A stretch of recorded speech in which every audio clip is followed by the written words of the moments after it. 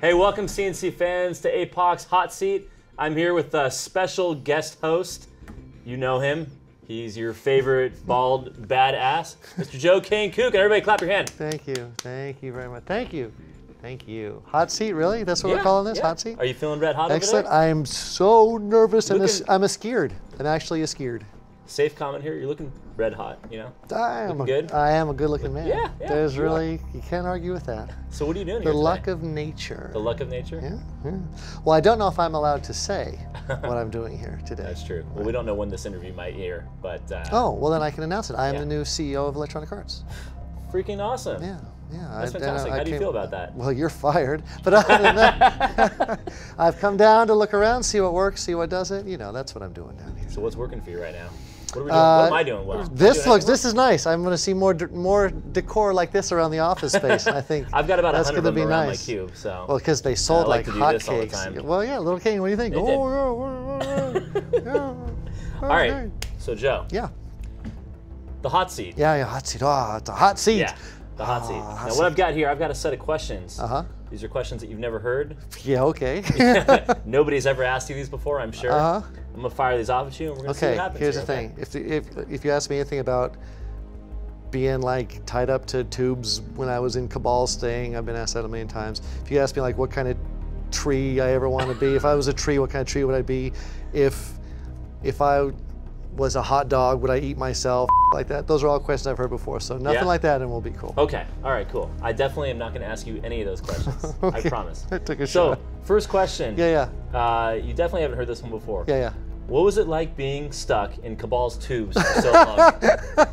Really? That's how you're gonna start with that one? I'm kicking it off. It was very nice. It was like a nice marinade, you know, because we shot that when we shot that particular scene. For the other, we had other actors that were filmed in there, and we had them we filled it up with distilled water so they could be comfortable. But when I went in and did it for myself, I actually filled it up with vinegar, so it really tingled my skin. Yeah, it really tingled my skin, and I was pickled for like 3 weeks afterwards, man. I smelled like vinegar. I call it smell a little bit like vinegar. Now, give me a good sniff. Come on, sniff it up. A little bit of vinegar. Yeah. So I mean, even your bobblehead has a little bit of vinegar smell to it. The effects were lasting. It was fun doing that. Actually, the other two actors that did the floating bodies in the tubes were a little freaked out by it. The girl especially, I think, had some trouble. Well, they were your clones. Yeah, I don't know if they were meant to be clones. They were meant to be sort of the notion that Cabal was powered by this bioenergy, and it was just people, a bunch of different people. Made of vinegar. But it was fun. I had a good time bouncing around, and it was fun. Yeah. All right, next question. Yeah. Hot seat. Oh, it's the hot seat. You feeling good? You ready? I'm in the hot seat. Question 2. Yeah. All right.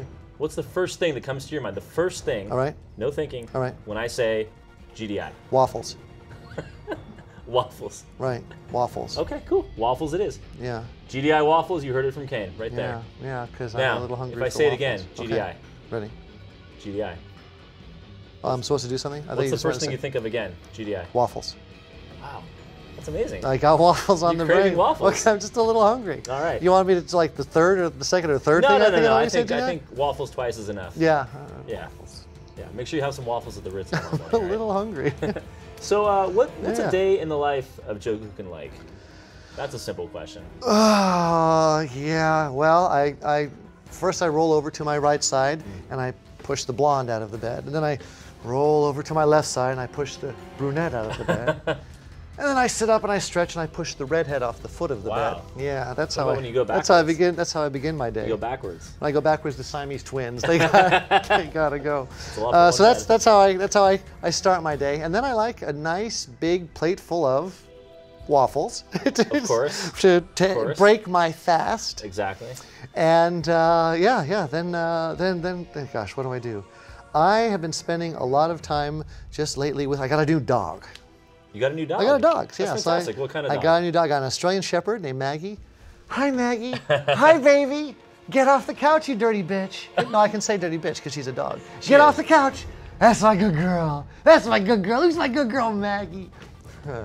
I'm that dog owner who talks like that to my dog. My dog loves me, and I love my dog. So I got a new dog, so I've been training her. That's how I've been spending my days. I've been training my dog, to kill people in authority. Because you do have a lot of fans that.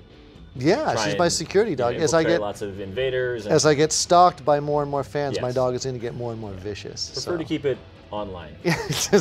You heard that, CNC fans. Watch out for Maggie. Yeah, the online stalking is fine, but Maggie's a vicious bitch. She really is. Well, what about in the evening? What happens in the life of Joe Kucan as the sun sets? Well, as everyone knows, I live in Las Vegas. So there's not a lot to do after the sun goes down in Vegas. Definitely not in Vegas. No, around 9 o'clock, things start shutting down. You go to bed. I watch a lot of TV. Boy, that CSI is good, huh? CSI They've got a lot Vegas? of shows. Great CSI show. Vegas, CSI Florida, CSI Tacoma, CSI Burlington, Vermont, CSI Albuquerque, New Mexico. They're going to have CSI waffles soon. Never know. Now I'm all hungry again. I know, Just when I got off waffles. Well, maybe you're hungry for our next question. Oh, good. What's your favorite CNC game?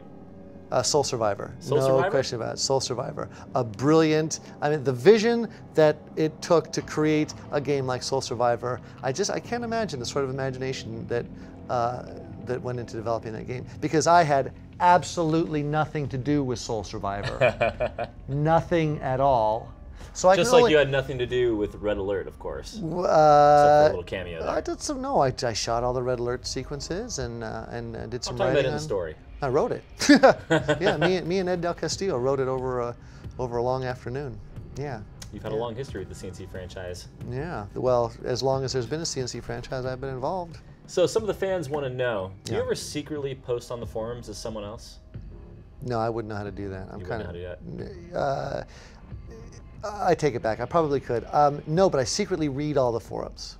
I do. No, I snoop around and I check out that's good. stuff. And when I'm feeling particularly, lonesome, I go in and I do the ego surfing, and I Google especially when the games come out. I'm really tickled at how instant the audience reaction is to a game. How instant they can post something, first impressions, second impressions, third impressions. So as soon as a game is released, for the first couple of weeks, usually first month or so, I get on and I look to see what people are saying, what the buzz is like, what with you, it's always good things. You know that. Not always good things. There's some people out there that think I'm a troll. No, I get some. I get some, and rightly so. I get some criticism for being a jackass or for being a horrible actor or what have you. Well, that's why you're the villain in every game. Yeah, well, yeah. And I shave my head. What's your favorite ice cream? Oh yeah, mocha almond fudge. Good choice. Yeah. And your favorite soda? Yeah, my favorite soda is. Could only be one of two choices here. Yeah, no. I'm thinking. Yeah, no, there's only one. My favorite soda is Coke Zero with wild cherry. The wild cherry Coke Zero. It's the best, man. Wild cherry Coke Zero. Gotta pound it.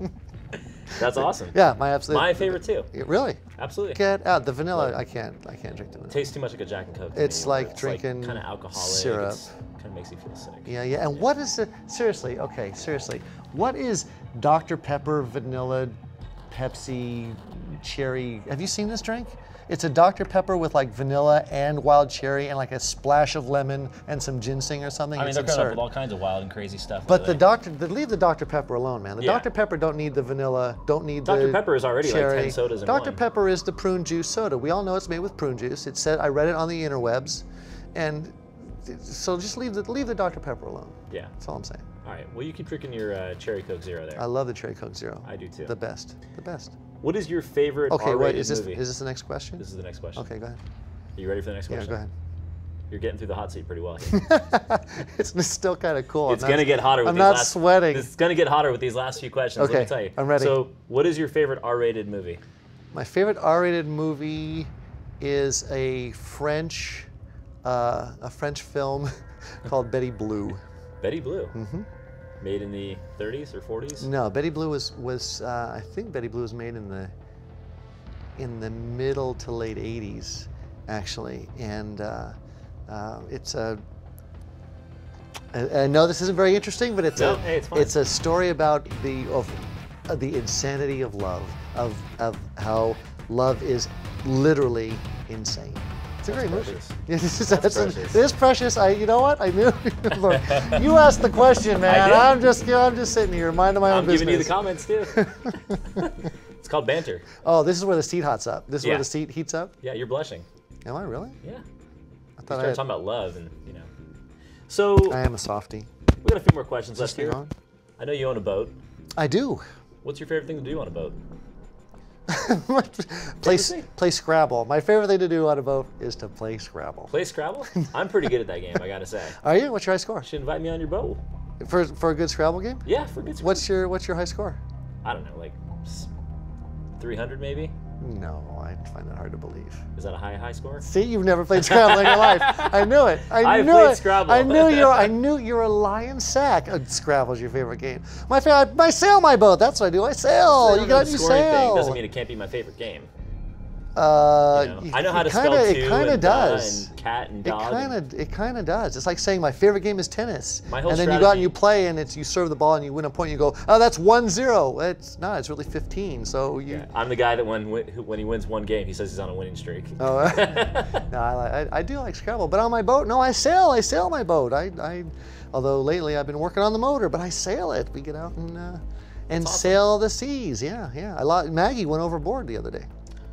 Middle of the ocean. Well, you should be a little nicer to her, you know? Have some heart, man. She was wearing her life preserver, and the boat went up, and she went up, and then the boat went down, and she didn't, and she went off in the middle of the ocean, and she had her life preserver on, and she's swimming. Poor Maggie. Yeah. Poor Well, Maggie. I saved her. Well, you're not going to like this next question. I don't like it already. Well, you're really not going to like it, because since we just talked about Maggie. Yeah. So, if you were a hot dog, yeah, would you eat yourself?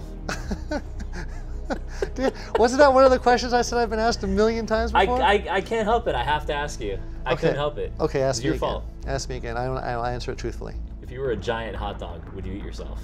Yes. Why? That's not part of the question. There's no why there. Just would you eat yourself? Yes, I would. Well, I want some context. Because I'm damn tasty. Because I find my Nothing to get in the way on top of the head there either. Smothered in mustard and sauerkraut. Sounds awesome. Which is also how I sleep at night. Smothered in mustard and sauerkraut. The brunette, the blonde, the Siamese twins, and the redhead. Yes, indeed. So, final question here on the hot seat. Oh, then the seat cools down. Something that we're asking a lot of people these days. Yeah. It's a very popular question. Yeah. In your opinion, Yeah. who is your favorite female character / actress in the CNC franchise? The 14 years. My favorite character. See, there's a difference between character and actress. Well, let's start with you character. know that, right? I do. Okay. I do. Pick one, pick the other, or pick two. I think in terms of, they're probably the same. I think Tanya's a great character. Who doesn't? From Red Alert 2. I think the Red Alert 2 Tanya was a lot of fun. Although, the very first Red Alert, we had two Tanyas. We had our voiceover Tanya, voiced by a woman named Lene Freeborn, and we had our on-screen Tanya, who was played by an actress named Lynn Latier, who was a Cirque performer.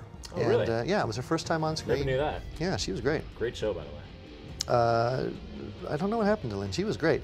But I think what Kari did with the role in Red Alert 2 was pretty special. And Kari is a special actress. She's a lot of fun. We had a lot of fun working on that show. And I think she did a really good job in creating a memorable character. I think it's a reason Tanya's pretty popular.